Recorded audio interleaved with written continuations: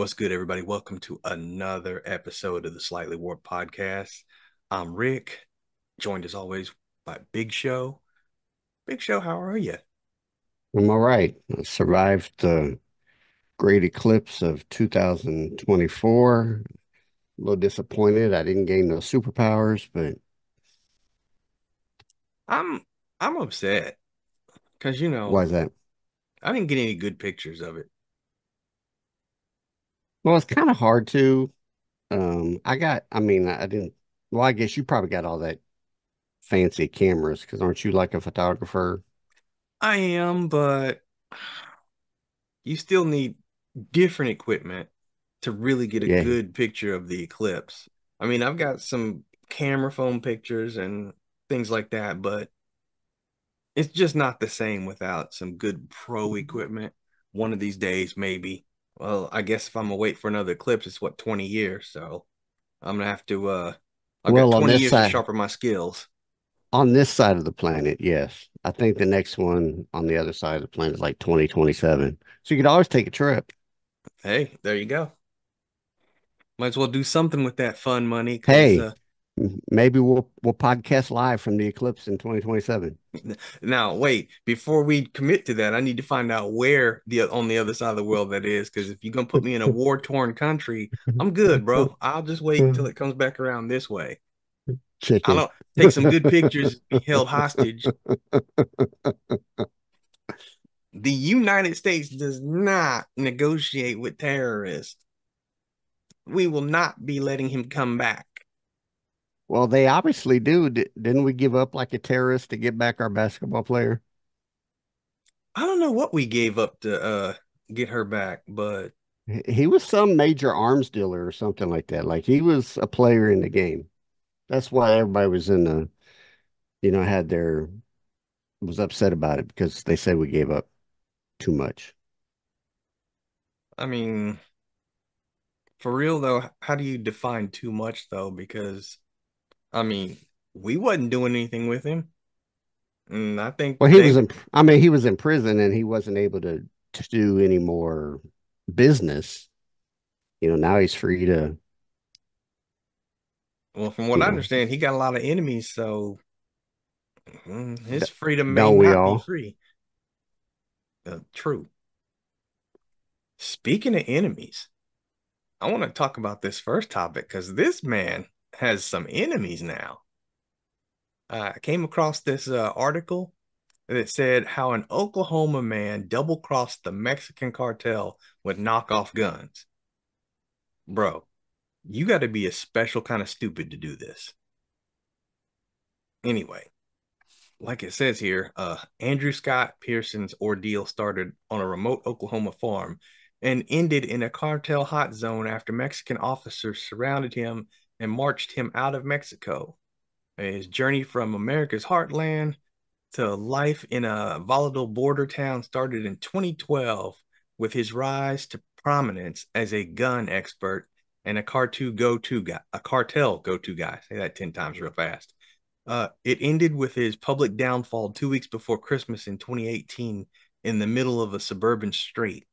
Officers wearing black tactical gear and face masks surrounded him with machine guns inside his gated community in the city of Laredo, 5 miles from the Laredo, Texas border. The police put Pearson, who was then age 43, in the back of their truck the night of December 10th, 2018, and drove him to the border. From there, the policeman pulled and tugged Pearson halfway across the gateway to the Americas International Bridge that stretches across the Rio Grande, and their toes nearing the yellow line on the pavement that marks the actual divide of nations. And Pearson, topping 500 pounds, then walked to the American side, guided by waiting officers with the U.S. Customs Border Protection. Um, an officer told Pearson that he was under arrest on a fugitive warrant obtained by the U.S. Bureau of Alcohol and Tobacco. Oh, the ATF got him. Yeah.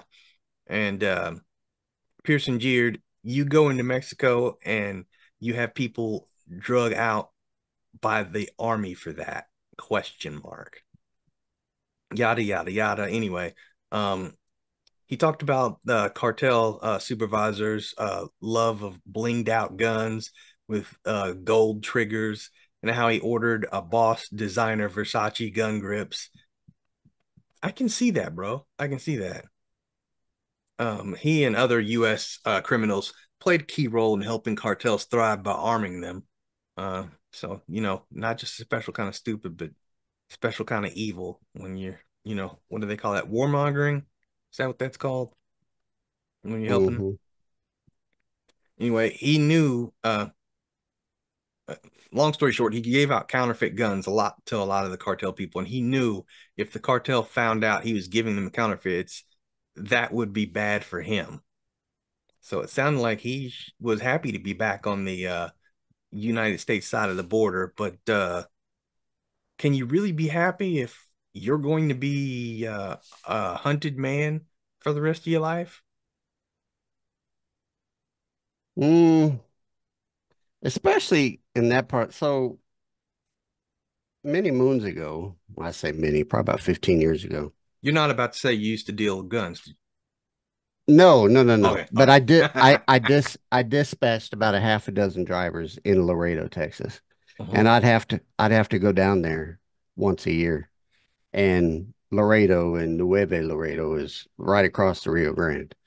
But um, that is some very it's a bad part of the world, man. Like it is very high crime rate on both.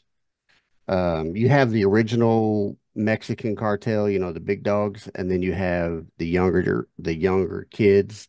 They're the ones that back then ran uh Nuevo Laredo, and they basically ran their stuff straight up I-35 because you can run I-35 all the way up to Canada, and then Mhm. I-35 runs you right smack in to Laredo.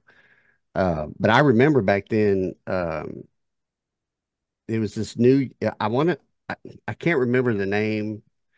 They're not the MS-20, or I forget the name of the young guns that were there, but they were having an issue with the actual cartel.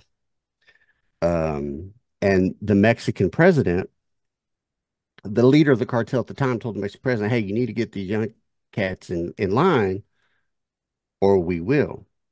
And the Mexican president basically said, "There's nothing I could do.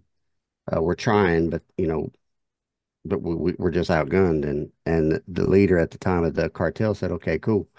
And like the next week, there was like 2 dozen heads on the president's uh, front lawn Damn. of the younger generation kids that were in this Mexican gang.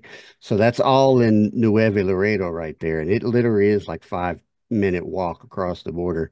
When I was down there with my guys, they'd always say, "Hey, let's go over, let's cross the border to party," and I'm like, no, thank you very much. If you're in Laredo, Texas, you have to ride around with a pistol in your lap. It's that Mm. bad. I always had my drivers there that they always took me everywhere and told me where not to go, and they pretty much protected me at that time. But yeah, it's not a place for the meek.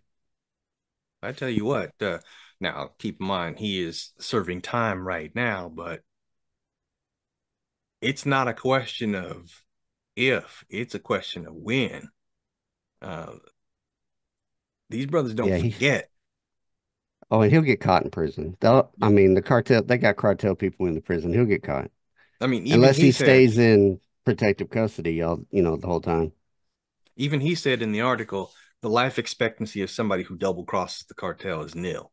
So Oh he yeah. knows. He knows. Yeah, but he's probably, especially if he has all that information of who's who and high, profile targets, he'll probably get some sort of witness protection type thing. That is possible. But I still wouldn't want to be in his shoes. no, spend the rest of your life looking over your shoulder. Mm-mm, I'm good. I'm good. Um, Speaking of heist, this one, I'm not gonna say it was funny, but it was kind of funny. Um, It's called The Perfect Heist question mark. Inside the seamless, sophisticated, stealthy LA theft that netted up to $30 million. Now, federal and local law enforcement officials had descended on a nondescript warehouse in the San Fernando Valley, where one of the biggest heists in Los Angeles history occurred on Easter Sunday. Um, Officials and crime experts said the operation appears to have been highly sophisticated, with the burglars making off with what sources estimate to be between 20 and 30 million. They targeted a Garter World building on Roxford Street. I don't know anything about Garter World or anything like that. It's accessing a vault where huge sums of cash were stored. And the FBI and the Los Angeles Police Department had released a little information about the heist, and they have not announced any suspects uh, in the massive theft. My question is, let me before I get to that question, let me read on here. Um, the Canada-based security company where the building is didn't respond to any requests for comments, which they shouldn't because they should be embarrassed. Um, it's unclear again how much cash was stored in the facility and whether the thieves took it all. Damn, if they got almost 30 million, it really doesn't matter about whether they got it all, half, whatever. They got plenty. Now, how did they get in? They said the burglars appeared to enter through the roof. So they did it Mission Impossible style, Tom Cruise style, through the roof. At least one alarm was triggered during the crime, but it was not connected to local law enforcement, according to the source familiar with the investigation. In any case, the thieves were able to get in and get out without anybody knowing about it. There was also a hole in the side of the building covered by a piece of plywood, and law enforcement source confirmed to the Times that there was an effort to breach the side, but it was not clear how the area was used in the heist. Okay, so these guys, I don't want to say it was pro style, but they knew enough. My question is,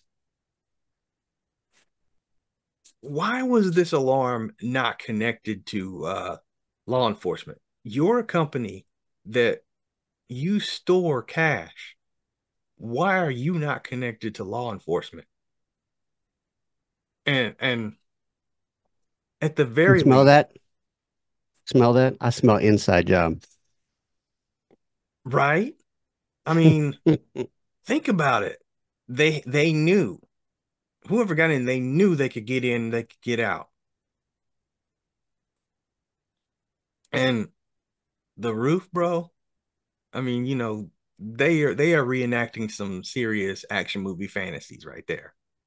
Well, That's what they were doing. you're assuming that they went in with a rope and destroy, went through lasers and all. No, Yeah, no, they wasn't like that.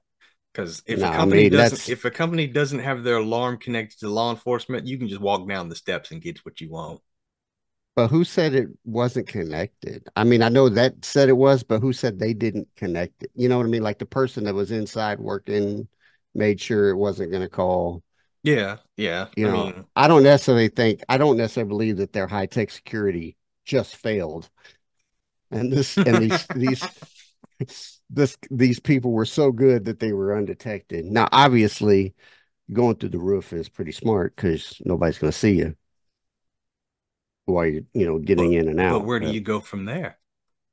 Did they have a chopper on standby? oh no, they probably climbed down, got to a car, and drove away. But I'm talking about the whole process of making the hole into the roof and getting it. Nobody's seeing all that grunt work. True. And to add to that, I believe that the hole in the side of the building it was just a ruse. Possibly. I don't believe anybody came in or went out through that hole in the side. I think it was like, hey, we'll just let them look down there. We going in from the top, we coming out up top. True. Or Or maybe that's it could be vice versa. or maybe that's how they disconnected the security. Went to the Mm, side. yeah, man. And I mean, but if it if was an inside job, if they slipped the person that helped them out a little 5 mil present, um, I mean, if they were so good and they don't get caught, they deserve that 30 mil. I I can't not agree, even though that's against the law, and we are law abiding citizens here on the Slightly Warped podcast. But I'm just saying, Big Show's not wrong. Right? I mean, with all that work, I'd want my money too. Yeah. I smell that. This is what I think. I don't think that whoever broke in actually stole that some amount of money, but that's what the company's saying because they're probably insured, That's where I was going to close this out. so That's right where it's I was going because the company isn't out 30 million because they're right. insured. So that's kind of, let's say, oh my God, they stole $500,000. Still a lot of money, we'll just say. Oh, but we're gonna say they stole 30 million, you know, who knows? Now, I'm not an advocate of breaking the law, but if you're going to be a thief, don't rob your fellow man. Hit up big business. They're insured. Depending on what big business, because, let's say it's a retail business, you're gonna end up paying for it anyway. They'll just raise the prices and the taxes. Uh, yeah. Shoot, that happens anyway. Every time they raise minimum wage, everything goes up. True. I mean, but they'll definitely raise it and make you pay it back. They'll be insured and still make their money back and be covered. I'm going to need somebody to come over and rob RJK Productions. But it's not an invite, folks. No, no, it's not. Hey, But good on them. Hopefully they'll catch the guys yeah, I mean, or gals. one thing about these kind of thefts, somebody's always going to get caught because somebody's going to be stupid. I don't know. If DB Cooper did wasn't caught. unless them trees caught him on that fall down. Never know. Just saying. Hey, y'all don't know what we talking about. Right above my head on YouTube, it's the link. We did a DB Cooper episode, so better check it out. All right, now to the serious part of this Warped podcast. Um, I want to talk about athletes who wear their religion on their sleeve, so to speak. Hmm. They they know God, they love God, they profess their love of God and all the things he does for them, excuse me. Um, and what is it with people that for whatever reason seem to have a problem with it? Um, I was I was reading something. It was I think it was on my Facebook, and I don't still have it, but an athlete had thanked God, and several people had got, oh, I know what it was. It was from the women's final four the other day. Hmm. It was the coach actually that thanked God. And so many people just came down on her. And one of the thing is, okay, here's one of them. I'm gonna read to you. Hate when winners point and praise God for the win. It wasn't a war. Therefore, God hates the team that lost and probably prayed just as dot dot dot. Okay, why are you comparing it with war? First of all, um, now you correct me if I'm wrong. I'm paraphrasing Big Show, but in all things, thank God. Is that not in the scriptures? Um, In I everything, give mean, I God don't thanks. know. I don't know if that's the verbatim for word, but yeah, that's basically the gist of it. Yeah, so it's not about a war. You don't have to wait till something devastating happens and you get out unscathed to thank God. You can thank God just for simply waking up to see another day. You can thank God for the food on your table. So, yeah, you can thank God that your team won the game. You put in a years and years of work to get to that point, and you climbed to the mountain and you got to the mountaintop.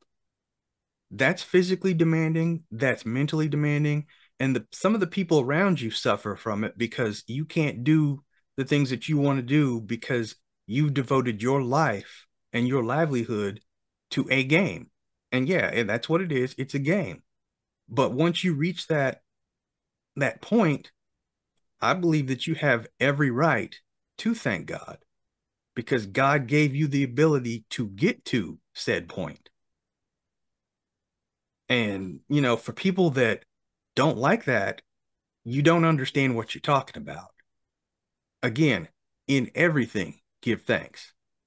You know, if I can thank God that I'm able to make it to work every day without any problems, why can't somebody thank God that they were able to overcome a 10-point deficit and win a game? It isn't about him hating the loser because, again, in everything, give thanks.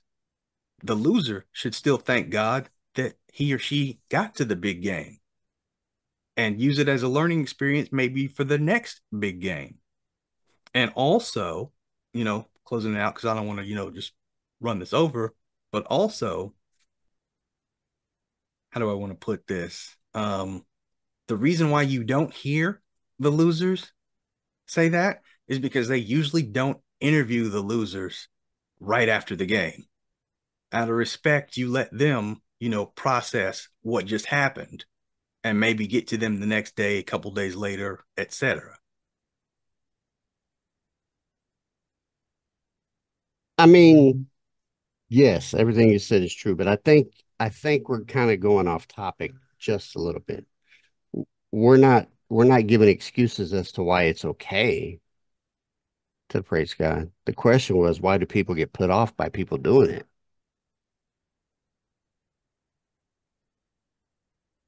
I mean, what kind of problem would you have with somebody doing it? Okay. Who let's just go back biblically. How many people had a problem with Jesus and what he was saying back in the day in the Bible? Oh yeah, there were a lot of people that had problems with it. Why did they have a problem with him? Well, I'm sure they had their reasons. I mean, they It's they the didn't same believe in thing. him. Yeah. It's the same answer. It's the same answer for these guys. It's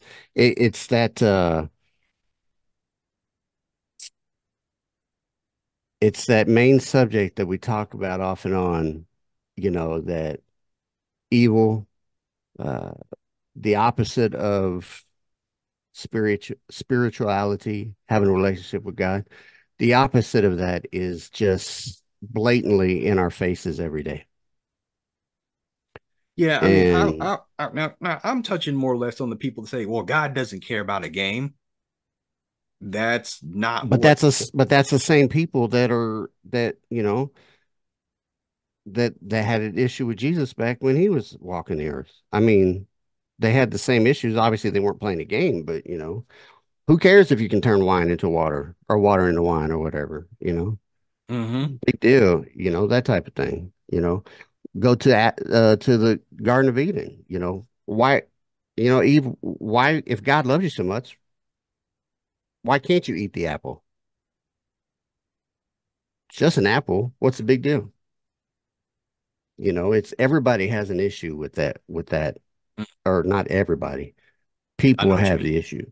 Yeah. But just as it is okay for said coach to thank the Lord for whatever, it is also okay for those people to have a problem with it. Yeah, it is okay. I mean,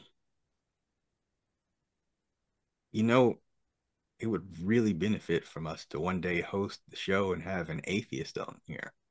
I would really like to hear their genuine insight as to why they don't believe or why they criticize someone who does believe, just to get into that mindset,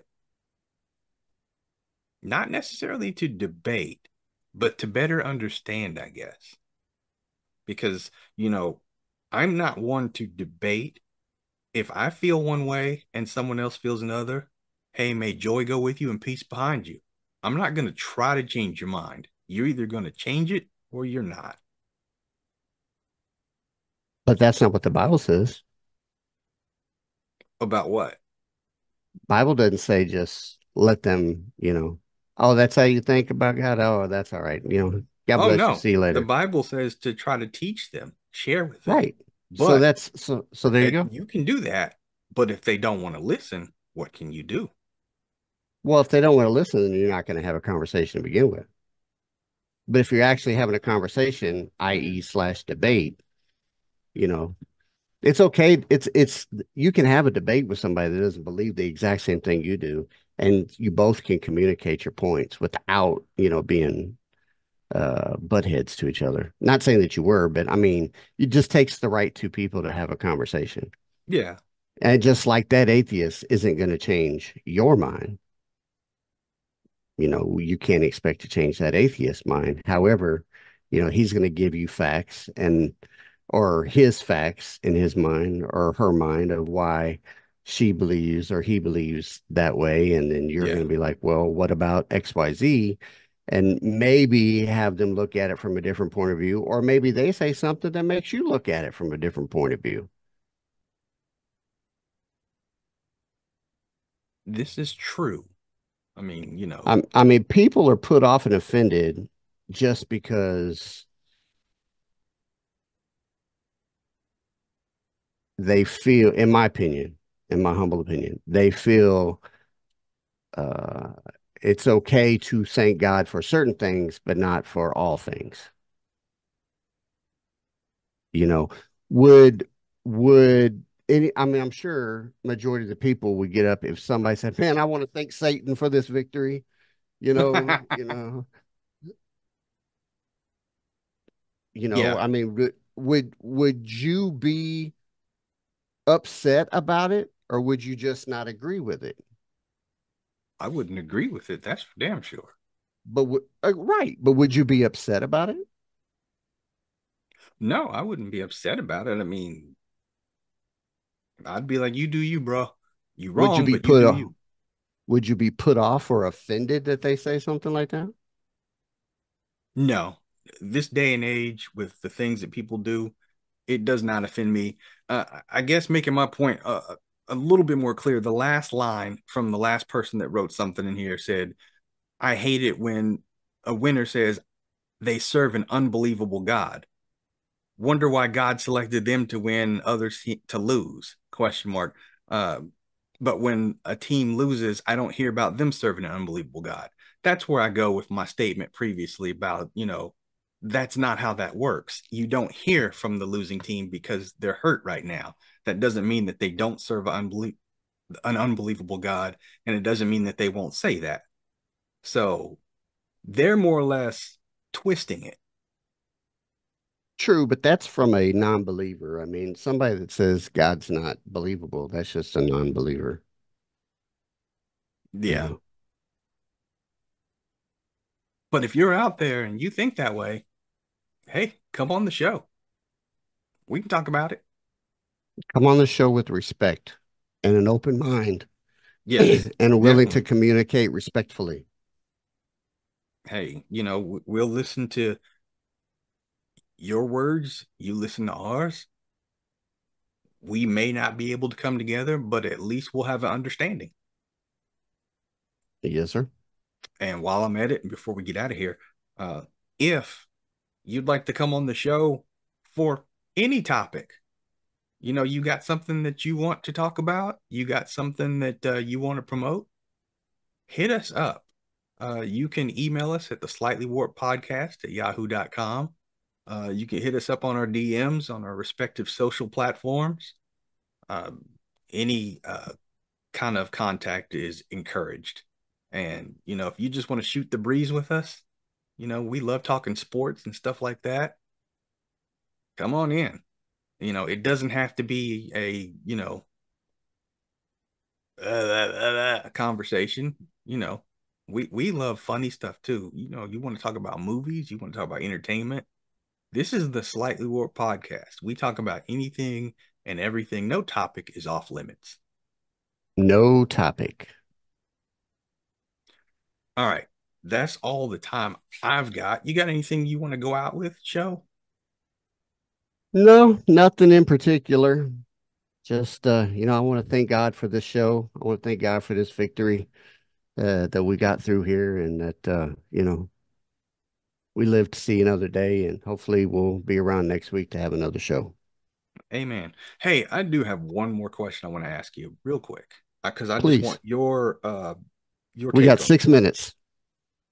tell me because I'm hearing all this stuff about people that are upset because they think that the Chiefs or Royals might move, particularly Hmm. the Chiefs. And I've heard it a few times. I don't think it's going to happen because it's just not.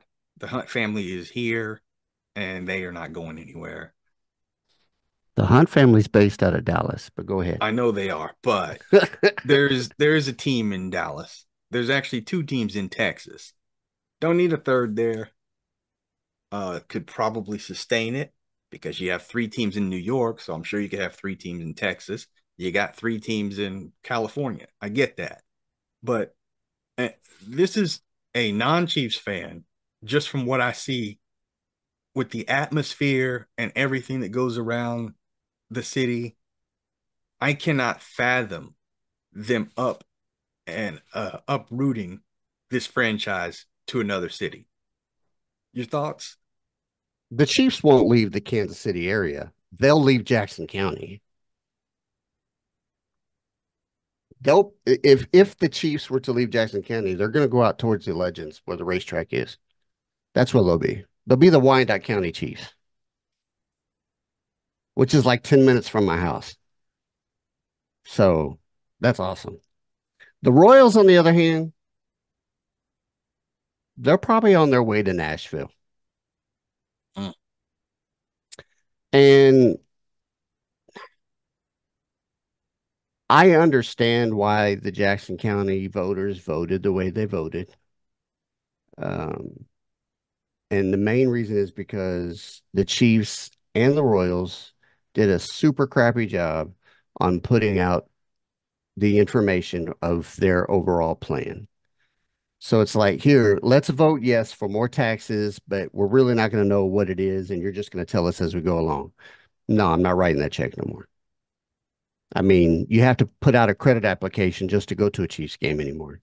So you need to tell me some more stuff. Yeah, I get it. We won 3 Super Bowls. That's awesome. Yes. And we're supporting you 110%. The stadium's never not full. We're paying $200 to park, so let's get a better plan. Both of those leases are up, I think, in 2031, 2030, 2031, I think it is. So they got some time. They'll get back on the vote. They'll get back on the ballot. And once they have a better plan, I'm sure Jackson County will most likely vote it in. I think the Royals want to leave Jackson County, period. They want to go to downtown Kansas City. That's where they want to be. Um, Where there's basically just but two ways in and two ways out. That's going to be a nightmare for games. well, there's a ton of ways in and out I know right I'm there. paraphrasing, but I the mean, congestion will be there on game day. not they'll open it all. I mean, no more than it is when you go to a Chiefs game. I mean, I-70 is a parking lot going there and back. But uh, they're going to put it. Their plans were to put it at the old Kansas City Star building, which is like down the street from the Sprint Center. And obviously they're going to knock out a bunch of stuff and put in new parking and blah blah blah blah blah. You know, if the Royals don't get what they want, I could see them packing up and moving. Period. Whether it's to another part of the city or out of the city altogether. I do not foresee the Chiefs leaving the metro area. They could be the Kansas City, Kansas Chiefs instead of the Kansas City, Missouri Chiefs, but they'll still be the Kansas City Chiefs. All right. Y'all heard it here first from Big Show. Show, take us on out of here. Well, thank y'all for watching. Appreciate y'all. Hit the like button, hit the subscribe button. That's the only way we get paid. Just kidding. We don't get paid at all. We do this stuff for free, for you, for your entertainment. But we will give out our emails in case you want to drop us a line. Venmo accounts, Cash App. We take all that. Appreciate y'all watching. Be sure to tell the people that you love them. Tomorrow's not promised. See you next week. See ya.